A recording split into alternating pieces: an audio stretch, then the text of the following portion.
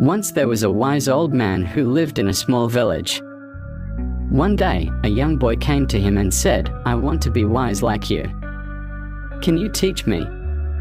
The old man smiled and said, "Sure, but first, let's take a walk." They walked in silence until they came to a river. The old man said, "Do you see that rock in the middle of the river?" The boy looked and nodded.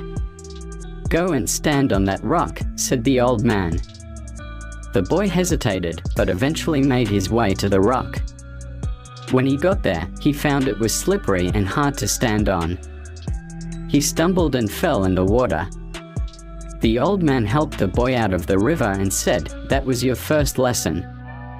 The path to wisdom is not easy and you will fall many times. But you must get back up and keep trying." They continued their walk until they came to a steep hill. The old man said, "Climb to the top of that hill."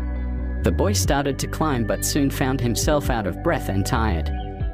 He wanted to give up, but the old man encouraged him to keep going.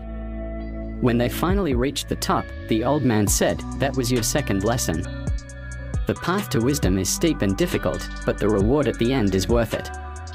The boy continued to learn from the old man, and in time, he too became wise.